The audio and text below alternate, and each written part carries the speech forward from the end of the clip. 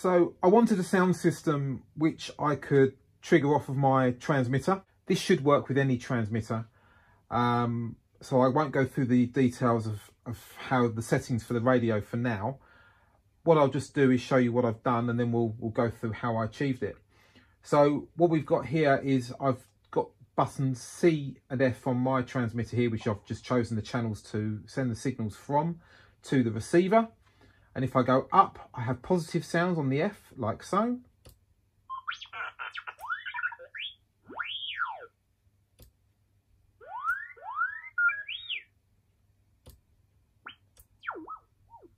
There's 10 sounds per trigger, and they're randomly played as well. Down is supposed to be negative.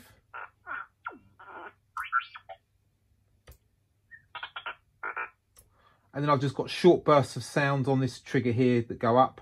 And if I leave it up, they'll just cycle through randomly all the sounds. So you may hear one or two on top of each other.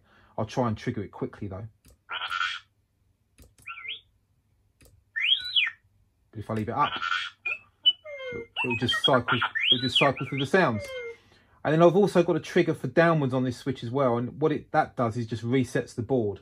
So if the sound's going on too long, and I don't want it to keep going just for whatever reason, if he's been interviewed by someone, they're talking to him, so it doesn't crash into them talking, I can cut the sound short. So I'll just trigger off hopefully a longer sound and just kill it by pushing down. And it's a reset on the board, but it's a nice little way of just quickly cutting the sound short.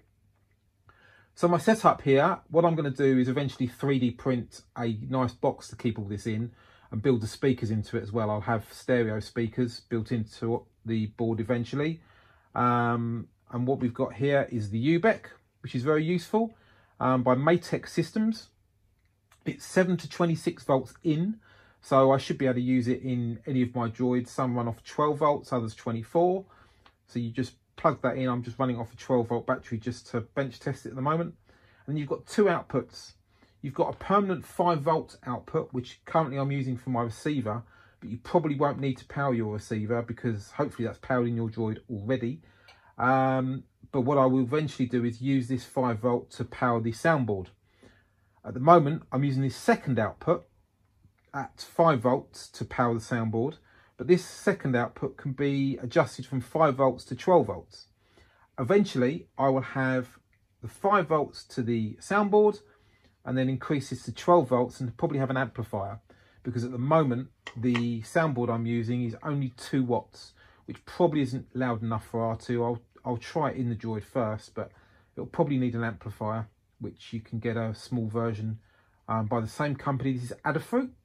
It's an MP3 Adafruit player. This is the speaker version. You can get a jack plug as well version if you just want to plug a normal speaker into it with a built-in amp. There's a 2 megabyte and a 16 megabyte version. I would recommend the 16 meg version. 2 meg is a bit too small to put your sound files on. And then these nice little items here, these are by Model Radio Workshop, dual relay switches. And what it is here, you've got an input into these relays that come from your receiver, and it just goes into any spare channel you've got. And it's just the one channel, and that triggers the 2 relays.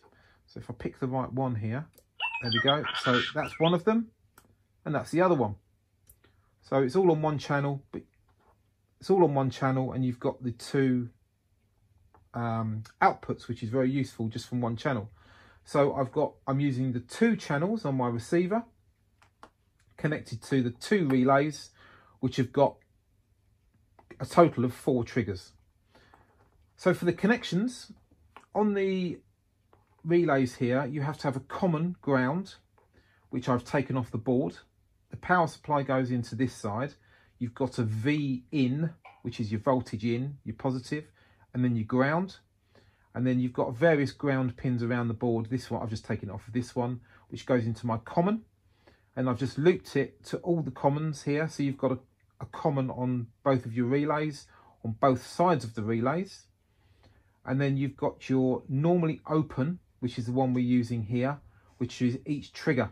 So they are normally open, And when you flick your switch, that closes the connection between the common and whichever side relay you're using, which triggers the sound on the board.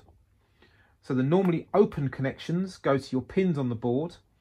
They're numbered from 0 to 9, plus you've got a reset pin just before the 0. So I am using that reset, which is this red wire here, which is the first pin, which goes to reset.